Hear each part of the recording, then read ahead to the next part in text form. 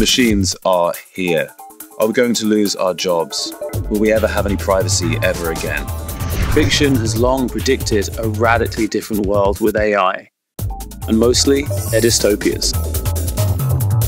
AI's impact used to be the realm of sci-fi, but then ChatGPT happened and everything changed. Well, ChatGPT is being heralded as a game changer. बताया था कि ChatGPT नाम के artificial intelligence ChatGPT, c'est la sensation de la semaine. ChatGPT の生みの親とされ、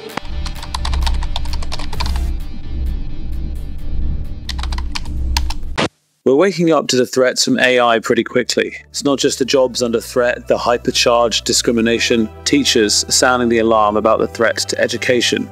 Machine-produced art threatens to completely alienate us from one another. AI may even pose an existential threat to mankind. It's clear that we have to regulate AI, but how?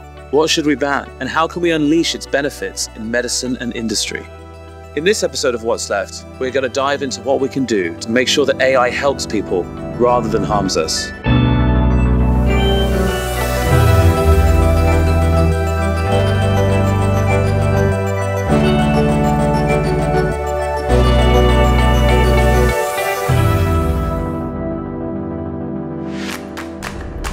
Let's give it a go. Dear AI, how can we protect workers' rights from AI? What? Headlines on AI currently focus on dystopian concerns about existential threats in AI, hypothetical ideas about it turning on us. But AI is already hurting people. Already we see that AI reflects society's prejudices and structural inequalities. We've seen AI be racist, be homophobic. We've seen police use AI to predict crime, curtailing basic freedoms we'd had taken for granted. So what do progressives do about it? The EU has to regulate. I spoke to Alex Saliba, Vice President for Digital, about what we've done so far. We also took to the streets to ask people what they think. They have to be careful that they don't overdo it, and it stays safe. You know the film AI? I just don't want that to happen. Ça peut être utile, mais limité. Il faut avoir du recul là-dessus et pour l'instant on en a pas. When ChatGPT revolutionized the way that we look at AI, when we started seeing the threats that AI can pose to our democracies, to our privacy, to transparency, to what is going on online, people were becoming much more aware of the need to have a piece of legislation which basically protects their rights. The large language models, foundation models, generative AI were not part of this regulation initially. So we had to modify this legislation to adapt to these challenges, to have transparency and rules on deepfakes, on the generation of content that needs to be recognized as non-human made, and also to protect copyright and authors so that they are not depredated by the training of an AI system without their rights being respected. And we innovated the text with this because we think that this new direction of AI needs to be regulated as much as we did for the more traditional AI systems. If you would ask me, what changes did you see in the discourse a year ago and today? I would say that people are much more aware of the need to regulate not only AI, but all digital technologies. First of all, protecting users, protecting our consumer rights. Secondly, protecting privacy rights and all the fundamental freedoms. Today we have two worlds, the offline world and the online ecosystem, and we are interacting heavily in this online ecosystem. Therefore, we cannot have two sets of fundamental rights. We SND try to ban as much as possible all those techniques and systems that might threaten the fundamental rights of people, because facial recognition, for instance, on publicly accessible spaces means that you can be targeted, you can be identified in any moment. So it affects your privacy life. You will consider twice before going to a protest, for instance, because next day you might lose your job. The problem is going to be controlling it, because it's very easy to use it dishonestly, in particularly with mass data and But that's no different from the internet, and I've had a problem controlling that as well, but it's been of great benefit. AI will be too. AI is scary. We can't just rely on these Silicon Valley bros to protect us. That's why the EU is doing something.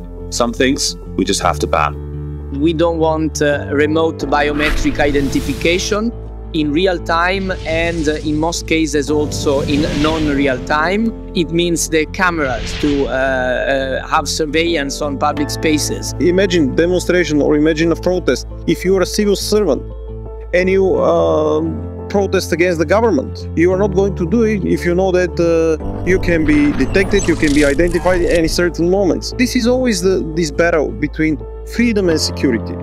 We don't want emotion recognition in the workplace and in school. We don't want predictive policing. It's just not fair that we violate the presumption of innocence, and we have seen that these systems are simply not working, and in the end they discriminate people, especially from certain ethnic backgrounds. We think we need to be very careful about all these issues of social control through AI. With important elections coming up in the USA and the EU, democracy itself is under threat by AI. Democracy is a fragile good. It needs to be defended by any risk of manipulation and control, and we need to preserve the freedoms of our people. Could you imagine, even in Europe, in some places, how certain authorities could use these systems to create social control against opposition, against people that are not liked, against minorities? So we need to be very, very careful. That was a lot, but it's not all bad news. AI has the power to change a lot of things for the better. The impact on medicine, on industry, is potentially mind-blowing. The AI is also creating a lot of opportunities, new job opportunities, new opportunities when it comes to education, when it comes to research, when it comes to transportation sector. Therefore, the opportunities are there. What we want to do is continuing to enhance those opportunities by creating a safe ecosystem. We should also have more AI literacy. It is useless to have AI, and people will not be able to use it and enhance its potential. People will have to learn, even though it's artificial intelligence and robots, we will have to drive the robots initially, so people will have to learn artificial intelligence, and that will lead more of artificial intelligence jobs in the market.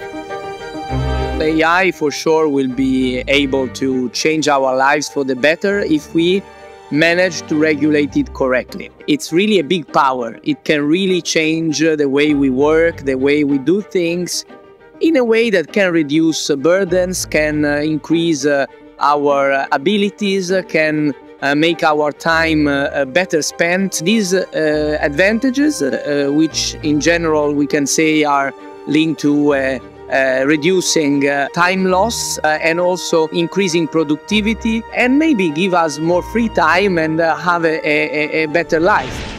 This is the EU AI Act, and we've packed it full of progressive stuff.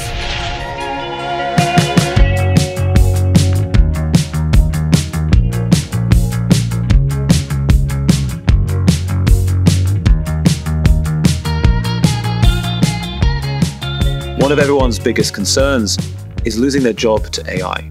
Or we're worried about our jobs becoming worse, more precarious, as we learn to fear our AI managers.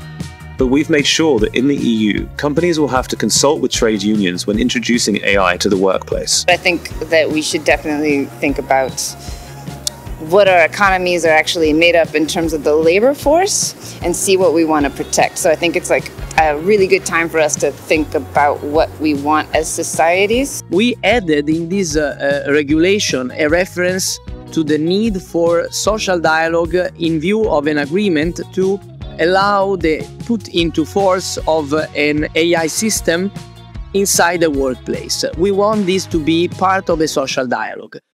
Ultimately, if you open a small window, especially if you open a small window for big tech companies, for companies who are thriving on our data, who are monetizing our personal data, then you will have total chaos out there. Therefore, for us, this is always a priority for safeguarding user rights, for safeguarding our privacy, for safeguarding fundamental rights online, in each and every piece of legislation that we are negotiating, that we are moving forward here in the European Parliament. The S&D put the person in the center of this piece of legislation, while EPP, of course, they're supporting the business, so business as usual. And for me, sometimes they really do not care that much about the fundamental rights. The Socialists and Democrats group is working to make sure that AI is for the many and not for the few. That is creating opportunities for everyone, that is creating a better life and happier life for everyone and making a better society. AI is here, the digital transformation is upon us, and it's up to us to build the world we want, to use AI to give power to the people and not to curtail our freedoms. AI should liberate people at work and not make employment more precarious. The EU is regulating with the EU AI Act, and we're making sure that socialists and Democrats are leading the way in writing this. And if AI does end up winning, then personally I love AI.